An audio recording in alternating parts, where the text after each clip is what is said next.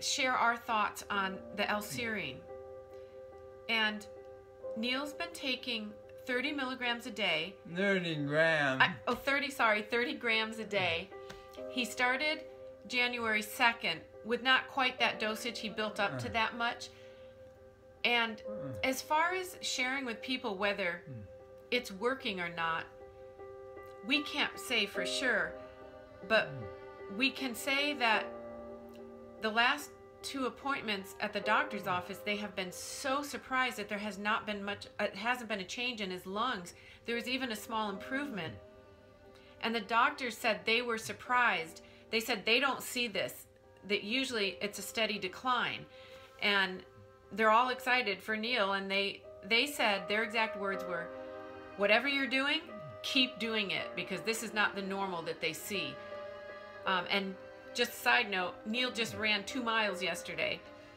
He does have the bulbar onset, so it does affect his speech and swallowing more than the rest of the limbs. But so that's pretty much what we have to share. I feel good.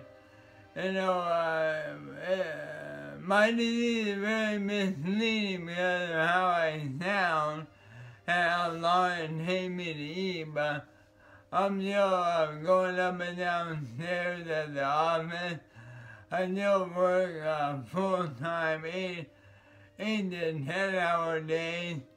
I am using a voice-assisted device at work and at home, but running the 2 miles yesterday was very exciting. I felt really good.